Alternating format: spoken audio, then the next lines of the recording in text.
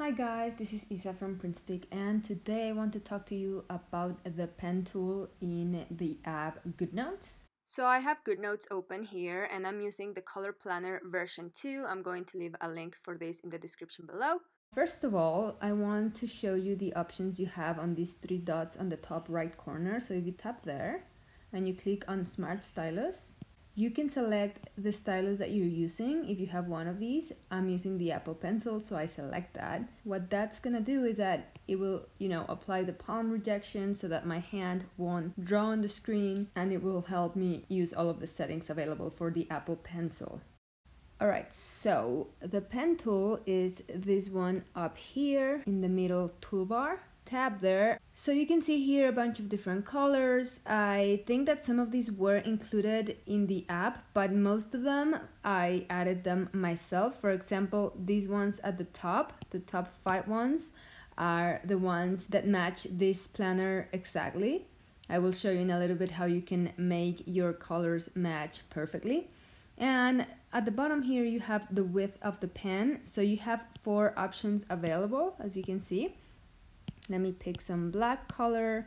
So if I go to the thinner one, this is what I get. If I go thicker, the lines will start gaining weight. So these are the basic options that you can just tap, and then you quickly go to this color and this pen width. But I also want to show you, if you click on custom, you can select the pen width. These are pixels, so if you move this bar to the left or right, you can see how the dot grows. So that's the size of your pen. So I believe that, I don't know the exact size of these presets, but I think that the thicker one, you can go a little thicker. If you go to custom, as you can see, this is 7.7, and you can go all the way to 10. So let's try that, and it's a little thicker, okay?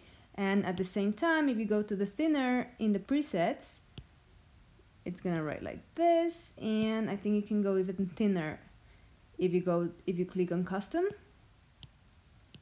a little bit thinner. There we go. Okay, so just so you know, you have these extra options in custom. So this is good to make the exact pen style that you want for your handwriting, but you might forget what those settings were. So I advise you to either remember, for example, a 5 is easy to remember. Don't choose like a 5.4. You might have a harder time remembering that. Or you can just write it somewhere. Actually, you can make like a pen test on any page of your planner. Another trick, in case you don't know, if you have a lot of handwriting and images and a bunch of stuff and you want to get rid of it quickly, you can tap on the 3 dots in the top right corner and select clear page, and that's going to get rid of everything you had on the page. So that's a quicker way of doing it.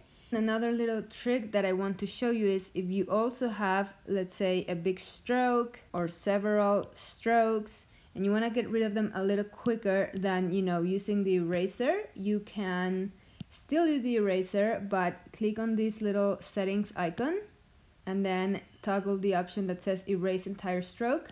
And now I just have to touch the stroke with my eraser and it's gonna be gone completely. So that's another fast way of getting rid of a bunch of stuff. Just tap once and it's gonna delete the whole stroke.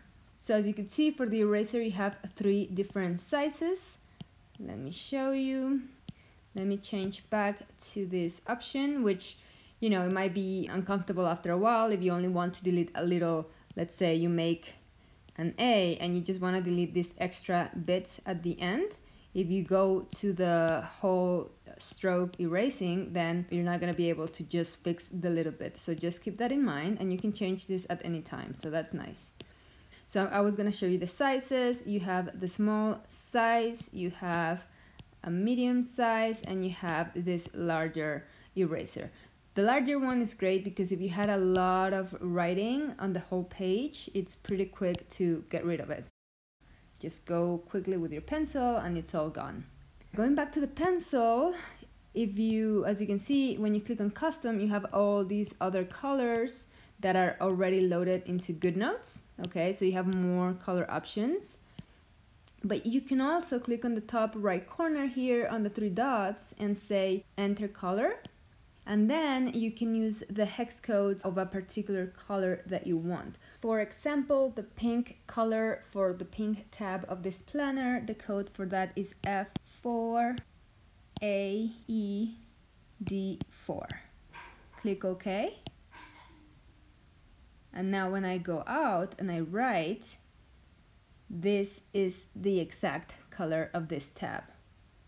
As you can see, there's no difference. So that's nice if you want to match whatever planner, whatever layout that you have, but of course you need to know the hex code for that particular color. Now, if you want to save those colors like I did right here and have them handy for whenever you want to use them, you will go to the presets. You can see we were at customs, click on presets, and then click on edit.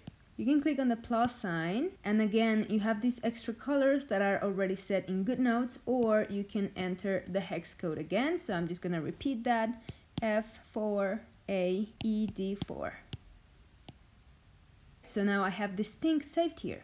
So whenever I want to write, I have a purple color selected, and then I want to go back to my pink, it's right here. So that's really cool that you can save the colors that you use most, and you can also rearrange them. So to do that, just tap and drag on the color and put it in whatever order you want. The last thing with this pen tool is that you can choose between fountain pen or ball pen. So the ball pen will be the same width throughout the whole stroke. So it doesn't matter how hard I'm pressing on the screen with my pencil, the width of the stroke will always be the same. And if I choose the fountain pen, what that's going to allow me to do is to change the width of the stroke depending on how much pressure I apply on the screen. So for example, if I want to do some like calligraphy, you can do that. I'm pressing harder as I go down and lighter as I go up. So that's nice. I find it kind of hard to do nice strokes in GoodNotes because, you know, it looks so shaky. It's really hard for me, but I'm getting better at it, and it's nice that you can really start writing some calligraphy. I'm really excited about that, so I want to get better. And this pen setting allows you to do that. If you click on the left side here where you have this square, circle, and triangle icon, if you have that and your pen selected at the same time, you can make perfect shapes. If I don't have that selected and I want to make a circle, you're gonna see it's a little wobbly and not perfect. But if I click on that icon and then I make a circle again, GoodNotes knows that I'm trying to make a circle and it's gonna make it perfect. Same for a square or rectangle or basically any shape you want, except that you have to be very sharp when you're turning, because I will show you if you are not, then GoodNotes is gonna get confused and you might not get the shape that you want. It's gonna create something else. But if you're like really clear with your strokes, GoodNotes will help you. So this can be really helpful when you're drawing things, or you just want to have like a square, a frame for a word, or when you're making lines in general. Or let me show you, if you're creating your whole spread and you need, you know, boxes. For example, this could be Monday.